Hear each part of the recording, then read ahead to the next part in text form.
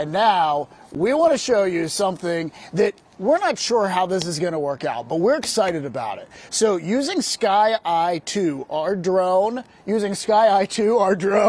we are going to try to show you the viewpoint that you would see when a home run ball goes right out of the stadium. So we're going to take a look at this. Rich is going to help me with the play-by-play of this. Home run ball. This is what we're going to try to replicate here today. We're going to take it over the fence, over the park, look at this.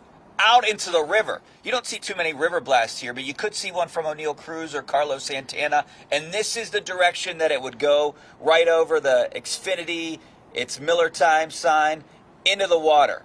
You're going to have to hit that close to 500 feet, but one guy that can do it is O'Neal Cruz. And I'm hoping our drone doesn't actually go into the water.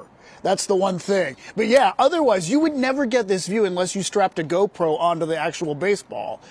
Otherwise... I mean, that drone's at home plate. It's at home plate exactly where the ball would go out. That was the path right there. That's pretty incredible.